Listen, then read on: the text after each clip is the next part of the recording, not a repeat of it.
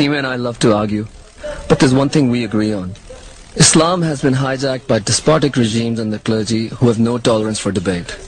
I have to read the Quran every day.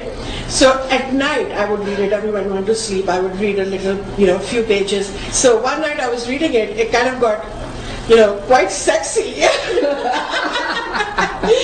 That's a description I've never heard of the Quran. I thought to myself, now wait a minute.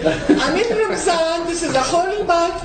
Should I be reading a book that's talking about sex? But then I said, what's the Quran? And so Quran, the religion is very... It celebrates sex. I'm sick of Muslims coming up on the television, whether it's CNN or BBC or whatever. Islam is a very peaceful religion, okay? I would much rather, how Simi just said, Islam's a really sexy religion. Islam's sexy. Take it from me. I paraphrase it. Okay. I put it. As long as we can have a Junoon song.